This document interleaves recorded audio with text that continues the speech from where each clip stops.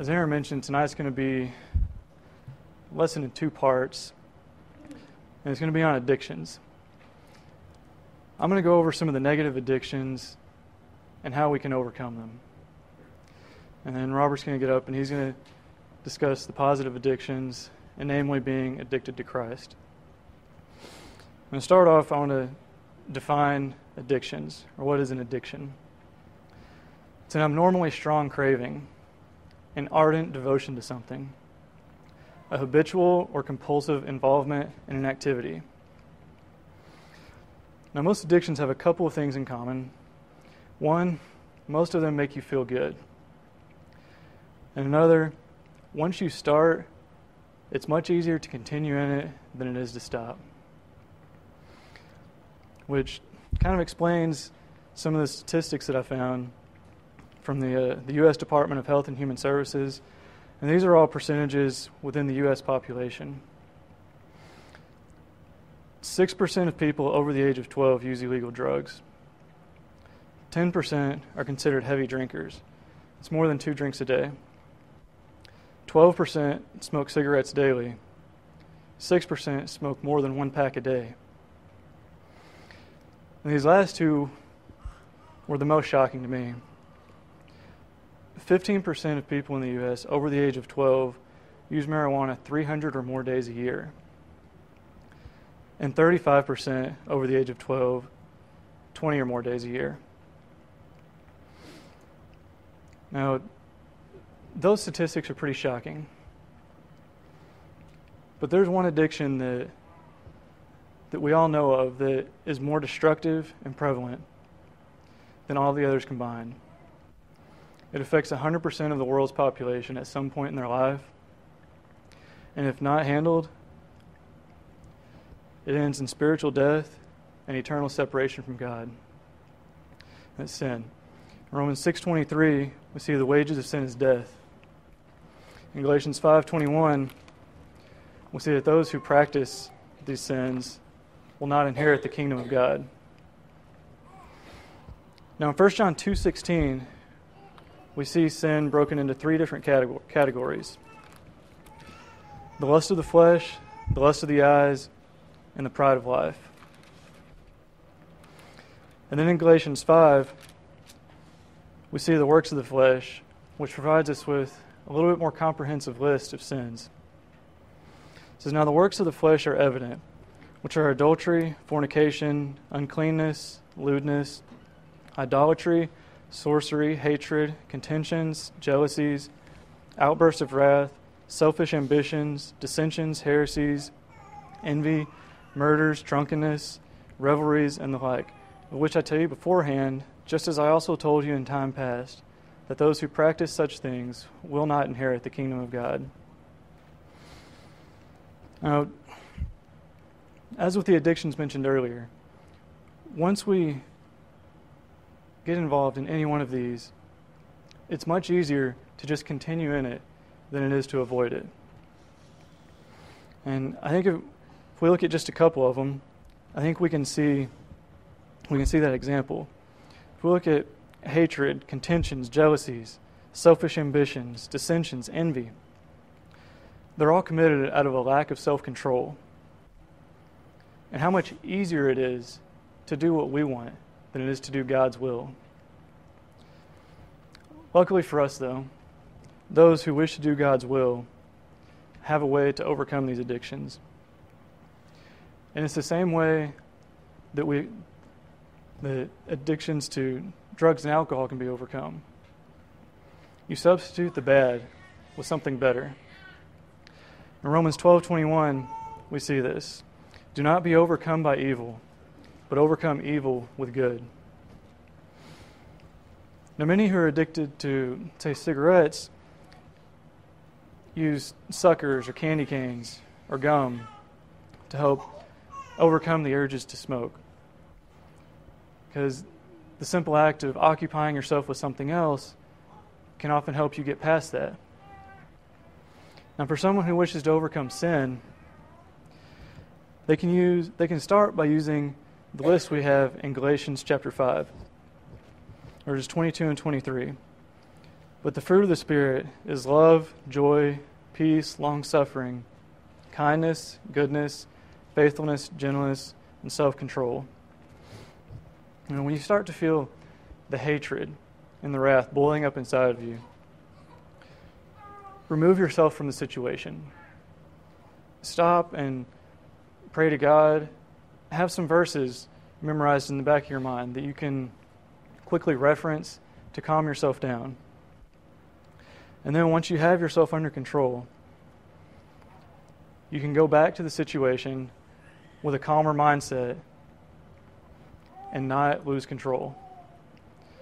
Or when you start to feel jealous or envious of what others have, when you look at a new car that somebody just bought, you start to think, I really wish I could have one of those.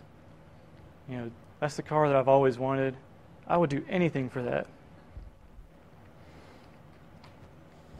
You need to stop and thank God for what you do have. Because as was mentioned last Sunday morning in services, what we have in America, the poorest of us is considered rich in just about any other country in the world. So when you feel the jealousy and the envy starting to build, it's just like the song we sing. Count your many blessings. Name them one by one. Count your many blessings and see what God has done. As with any addiction, though, there are often relapses. Once we become a Christian, we don't just stop sinning altogether. We'll be tempted and we'll succumb to those temptations. We strive to live without sin, but none of us are perfect. But just like an alcoholic, though, we have a support group. We can go to them for strength, for comfort, for prayers. First, we have our brothers and sisters in Christ. Galatians 6:2 says, "Bear one another's burdens, and so fulfill the law of Christ." They can pray with us, can pray for us, they can give us advice. Because more than likely, one of our brothers or sisters in Christ has been in our same shoes before. They've been through the same thing that we're going through, and they can help. Our biggest supporter of all is God. 2 Peter 3:9 says, "The Lord is not slack concerning his promise, as some count slackness, but is long-suffering toward us, not willing that any should perish, but that all should come to repentance. And he will provide a way if we'll only stop and look for it." 1 Corinthians 10:13. "See, no temptation has overtaken you, except such as is common to man. But God is faithful, who will not allow you to be tempted beyond what you are able. But with the temptation will also make the way of escape, that you may be able to bear it." And we can also look to Christ for an example. He can sympathize with us because he's been tempted just like we are, yet without sin. Hebrews 4:15. In Hebrews 4:16, we see that Christ is the only way that we can find the grace and the mercy that we so dearly need.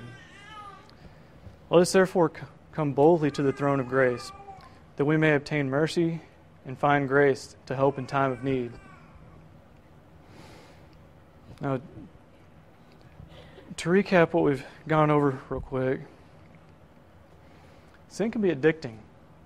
It's just like any drug out in the world today. Only this one, if we don't handle it, is going to separate us from God for eternity. We'll end up with an eternity of pain and punishment in the lake of fire.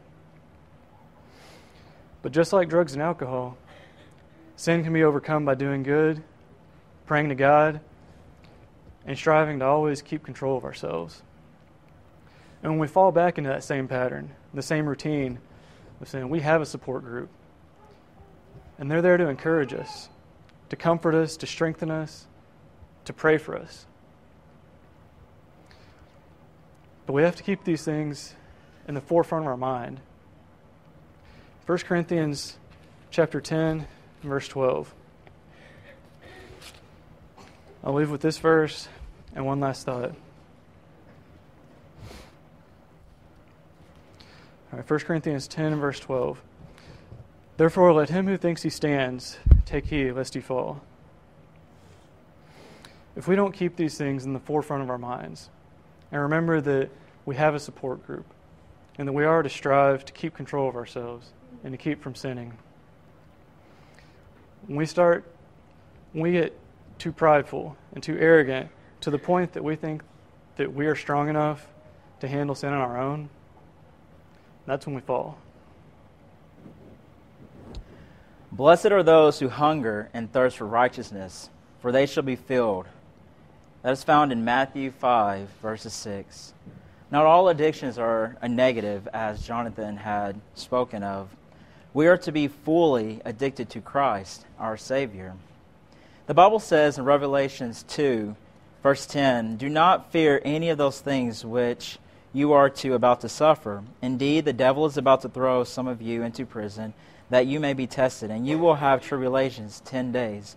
But be faithful unto death, and I will give you the crown of life." In life, we're going to have our temptations, but we must overcome and have a lifelong addiction to Christ, and that we must devote ourselves solely to Christ, being Christians and Christ-like. However, we can't be like Christ if we aren't like Christ. So how do we show our love and our addictions to Christ? If you will look in Romans 10, verses 2 through 3, the Bible reads, "For I bear them witness that they have a zeal for God, but not according to knowledge. For they, being ignorant of God's righteousness, and seeking to establish their own righteousness, have not submitted to the righteousness of God." So what does all that mean? You can also look in the Old Testament, Hosea 4, verse 6. The Bible says that, "My people are destroyed for a lack of knowledge. Because you have rejected knowledge, I will also reject you from being priests for me. Because you have forgotten the law of your God, I would also forget your children." Simply put, knowledge and salvation go hand to hand. In 2 Timothy 2:15, the Bible says, "Be diligent to present yourself approved to God, a worker who does not need to be ashamed, rightly dividing the word of truth." Study to learn how to be addicted to Christ. We are shown the examples of good addictions in Galatians chapter 5, verse 22 and 23. "But the fruit of the Spirit is love, joy, peace, long-suffering, kindness, goodness, faithfulness, gentleness, self-control. Against such there is no law." Now, how do we actually know that we are addicted to Christ? In 2 Thessalonians 2, 11 through 12, "And for this reason God will send them strong delusions, that they should believe the lie, that they all may be condemned, who do not believe the truth, but have pleasure in unrighteousness." My friends, it is knowledge. The how to make it to heaven guide is right here, our Bibles. Remember Hosea 4:6. It's nothing enlightenment, it's just knowledge. In essence, we are destroyed for our lack of commitment or our addictions to Christ, which will lead to knowledge, fear, and the wisdom which will lead to a life of love, honesty, faith, and obedience unto death, the life of Christ. Now back to the original question. How do we know? If we would turn to 1 Timothy 2, 3 through 4. "For this is good and acceptable in the sight of God our Savior, who desires all men to be saved and come to the knowledge of truth." And then also go to Matthew 7:21, please.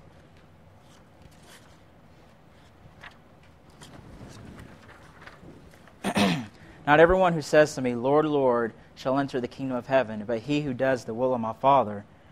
It goes all back to knowledge and how we know. Everything that we need to know is going to be presented in the Bible, how we should live. We must obey Him. Hebrews 5, verses 8 through 9. "Though he was a son, yet he learned obedience by the things which he suffered. And having been perfected, he became the author of eternal salvation to all obey him." So what did he say? Well, I'll sum it up. in John 3, verses 1 through 7. There was a man of the Pharisees named Nicodemus, a ruler of the Jews. This man came to Jesus by night and said to him, Rabbi, we know you are a teacher come from God, for no one can do these signs that you do unless God is with him. Jesus answered and said to him, Most assuredly I say to you, unless one is born again, he cannot see the kingdom of God. Nicodemus said to him, How can a man be born when he is old? How can he enter a second time into his mother's womb and be born? Jesus answered, Most assuredly I say to you, unless one is born of water and the Spirit, he cannot enter the kingdom of God. That which is born of the flesh is flesh, and that which is born of the Spirit is spirit. Do not marvel that I say to you, you must be born again. There it is. But do you believe in him enough to obey? Hebrews 11:6 says, But without faith it is impossible to please him. For he who comes to God must believe that he is, and that he is a rewarder of those who diligently seek him. And if we don't, in 2 Thessalonians 1, 7 through 8, and to give you who are troubled rest with us, when the Lord Jesus is revealed from heaven with his mighty angels in flaming fire, taking vengeance on those who do not know God, and on those who do not obey the gospel of our Lord Jesus Christ. See, the knowledge of God doesn't come from simply the way you feel or calling God into your heart by saying the quote-unquote sinner's prayer. I've heard that said on TV, and it hurts me so much because that's completely opposite of what the Bible says. Salvation and knowledge and the things that we must do go hand in hand. In 1 Peter 3:21, there is an antitype which now saves us, and that is baptism. Not the removal of filth of the flesh, but the answer of a good conscience towards God through the resurrections of Jesus Christ. That's the way that we are going to start our path towards salvation to make it to heaven. The same God that says, love your neighbor, said be baptized. The same God that says, do not steal, said be baptized. The same God that created the heavens and the earth and commanded us to obey him, said to be baptized. But that is merely the beginning point. After we have repented and denied ourselves, which those examples are found in Acts chapter 17, verse 30, truly these times of ignorance God overlooked, but now commands all men everywhere to repent. And then also in Matthew 16, verse 24, then Jesus said to his disciples, if anyone desires to come after me, let him deny himself and take up his cross and follow me. Of course, we have to, in doing that, then we do confess the name of Jesus Christ, being that he is indeed the Son of God, and be baptized. But we must continue in that knowledge to study, to stay addicted, to obtain the wisdom and the godly fear. In Proverbs 1, verse 7, the fear of the Lord is the beginning of knowledge, but fools despise wisdom and instruction. And then in Hebrews 11, verse 7, by faith Noah, being divinely warned of the things not yet seen, moved with godly fear. He had the faith to believe, which gave him the fear. Fear, knowledge, wisdom. That's what's going to help us get to heaven. But ultimately, why? Turn with me to Romans chapter 6, verses 1 through 6. What shall we say then? Shall we continue in sin that grace may abound? Certainly not. How shall we who died to sin live any longer in it? Or do you not know that as many of us were baptized into Jesus Christ, were baptized into his death? Therefore, we were buried with him through baptism into death, that just as Christ was raised from the dead by the glory of the Father, even so we also should walk in newness of life. For if we have been united together in the likeness of his death, certainly we also shall be in the likeness of his resurrection. Knowing this, that our old man was crucified with him, that the body of sin might be done away with, that we should no longer be slaves to sins. The knowledge to be like Christ, pure and innocent. Did you just hear that? It's a little baby right there. It's just a beautiful noise. Go to Matthew chapter 18, verses 3. And Jesus said, assuredly I say to you, unless you are converted and become as little children, you will by no means enter the kingdom of heaven. We have to humble and submit ourselves to the point, like some great examples of a little child. They are completely dependent upon their parents. And we have to be completely addicted and dependent on Christ if we want to have that true hope of going to heaven. It is not faith only. As stated in James 2, verse 24, you see that a man is justified by works and not by faith only. But it's not by works only. It is not baptism only, because we can fall. In Hebrews chapter 6, verses 4 through 6, says, "For it is impossible for those who were once enlightened to have tasted the heavenly gift and have become partakers of the Holy Spirit and have tasted the good word of God and the powers of the age to come, if they fall away, to renew them again to repentance, since they crucify themselves again for themselves the Son of God and put him to an open shame." Once you are baptized, it does not mean that's it. That's merely the starting point. You have to live, as we saw in Revelations, completely addicted to life until you take your final breath.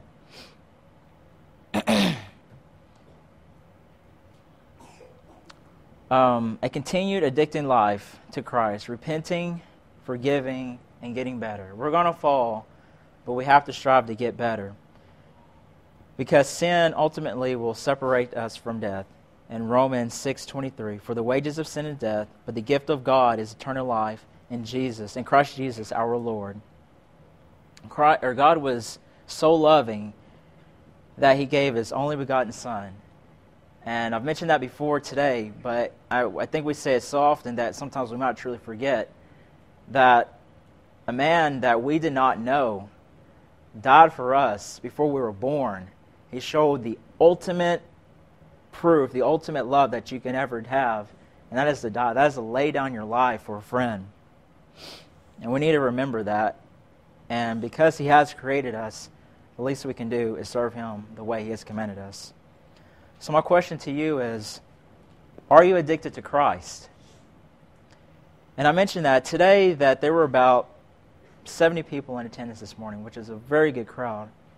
But only 7 people made it to the 2 p.m. service this afternoon. And I'm not trying to point anyone out. I'm just making a point. In James chapter 1, verse 27, the Bible reads that pure and undefiled religion before God the Father is this, to visit orphans and widows in their trouble and keep oneself unspotted from the world. James 4:14, "Whereas, do you not know what will happen tomorrow? For what is your life? It is even a vapor that appears for a little time, then vanishes away." What are we doing with the opportunities that we have that God gives us? We're not going to be here. We're only on this planet for just a moment. Just in the grand scheme of things, we're only here for just a moment, like a vapor in the wind. And Luke 10, verse 27 says, "You shall love the Lord, Yahweh, your God, with all your heart, with all your soul, with all your strength, and with all your mind, and your neighbor as yourself." Love is extremely crucial and is a crucial part to our addictions to Christ. Don't let life get in the way of your addictions to Christ.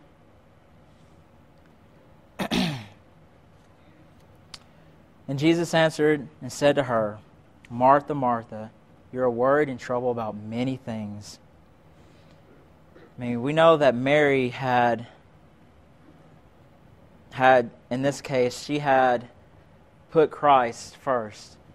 And we can't let the tedious things of life distract us from what we completely have to be addicted to, and that is Christ. So ask yourself, once again, are you truly addicted to Christ? Do you have sin in your life? Then repent. Just turn away.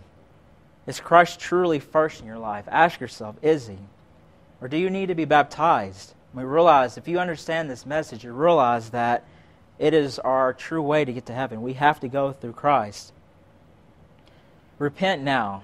The Bible says in Luke chapter 15, verse 7, I say to you that likewise there will be more joy in heaven over one sinner who repents than over 99 just persons who need no repentance. Repentance is that important, that special, but is that necessary? So stay addicted to Christ. Whatever you need, please do so now as we stand together and sing.